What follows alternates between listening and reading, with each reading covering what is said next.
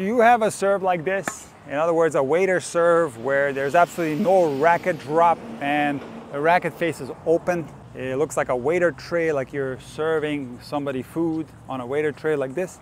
If you have a serve like this might not be that big of a problem, but it's going to depend on several factors. Let's say that you're just starting with tennis, you've recently picked it up, and you're serving like this. Don't worry. If you learn the fundamentals of the serve, if you concentrate on the most important aspects of the service motion, which is going to be syncing the toss arm with the hitting arm. A lot of people fail in this regard. They're very uncomfortable tossing the ball at the same time taking the racket back. I've made several videos where I can make your life a lot easier by teaching you how to compartmentalize the serve. I'm going to put a link of a YouTube video that you can watch in my description. So don't worry if you're a newbie to tennis. By learning the fundamentals and continuing to add different fundamental elements to your serve, this waiter serve will go away. I've seen it in hundreds of cases. However, there are some players out there who have been playing tennis for 10 years, 20 years, sometimes even 30 and 40 years, and have always had a waiter serve. In other words, it's a chronic waiter serve. I'm sure you've seen players like this at your local club, or maybe you are one of those players who suffers from a chronic waiter serve. Well, in today's video, I'm going to show you 3 agonizing progressions to get rid of the chronic waiter serve. Yes, you heard right. These are not going to be 3 easy ways to get rid of the waiter serve, because that's absolutely ridiculous, and I'm going to explain why in a minute. These are going to be 3 agonizing ways to get rid of the waiter serve, and let me now tell you why that is. The entire reason why you have a waiter serve is the ball. You are trying to make contact with the ball. It's a very intuitive thing that's happening. In fact, it happens to every single beginner. I have not seen one beginner player who approaches the serve with the edge. This doesn't make sense. This is a counter-intuitive movement. So beginner tennis players intuitively will open the strings towards the ball very early, and this guarantees them that they will indeed make contact with the ball. Now, some of these players never took lessons, or took lessons and didn't take them seriously, or took bad lessons. Whatever the case may be, they got stuck with the waiter serve, and now all this repetition throughout the years has made it very difficult, if not impossible, to get rid of this chronic waiter serve. So I've had many examples of players with a chronic waiter serve throughout the years, and some are so frustrated with it they just don't want to work on it, because they know exactly what's going to happen, and that's the following thing. These players will go through the progressions that I'm going to show you in today's video, and they do well with these progressions. They execute them correctly. And when it's time to hit a normal serve, guess what happens? They go right back into the waiter tray serve. So for that reason, I'm calling these 3 progressions agonizing, because it's going to take a lot of time, but not only that, it's also going to take commitment and perseverance. You can't give up. You have to continue to put in the work to break this bad muscle memory that you have developed through the years.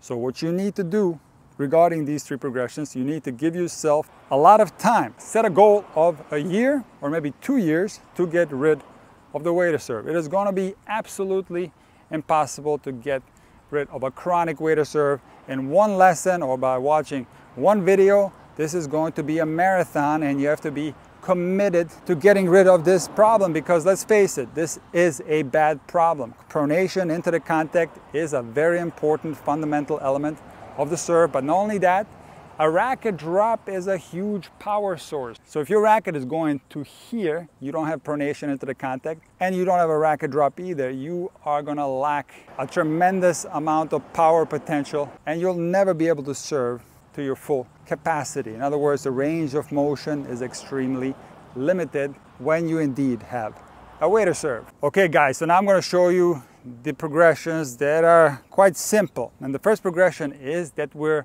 right away going to start from the correct approach towards the ball. This is going to be very uncomfortable, because it's going to be quite an unnatural position for you to get into, especially if you're not used to it. So what you have to do is put the tip of the racket down towards the ground. This is going to depend on your flexibility, and you're also going to have the edge going towards the ball, and you're going to toss the ball to yourself and simply think about high-fiving the ball.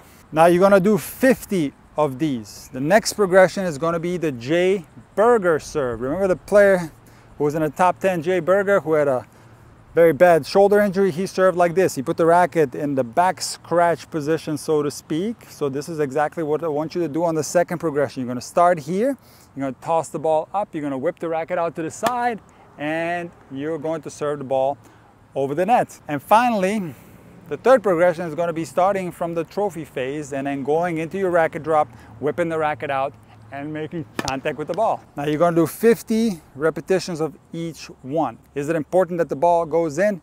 This is one of the only circumstances where I don't care that much whether the ball goes in or not, because these are going to be very unnatural positions that you're putting yourself into. So don't look too much into where the ball is going. We're just working on breaking the muscle memory. Let me go through the progressions one more time. First one, the racket's going to be right here. You're going to toss the ball up and high five the ball. You don't even have to worry about finishing it. Now the second progression is going to be the Jay Berger serve, where you start in the back scratch, you whip the racket out and make contact with it. And then the third progression is going to be from the trophy phase. You're going to go in and out like that.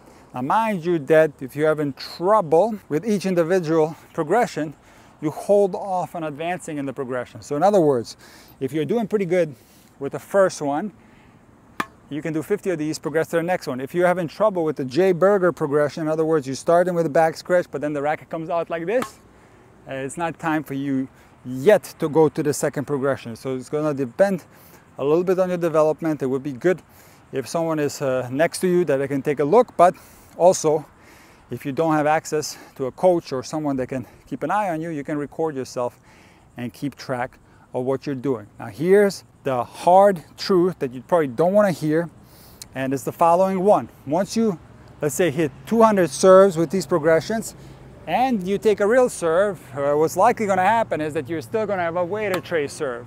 And this is where a lot of people give up, okay? They pay money for a lesson and the coach tries hard to work with them to get rid of these problems.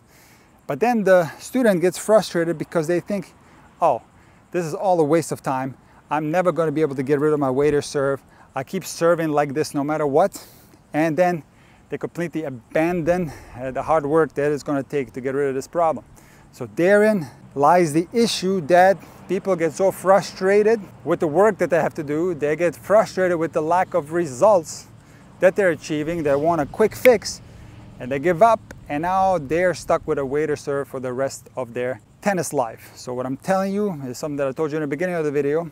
You have to be patient, you have to persevere, you have to work hard. Remember that tennis is a marathon, not a sprint, and there is a way to get rid of a chronic waiter serve, but it is going to take a lot of work.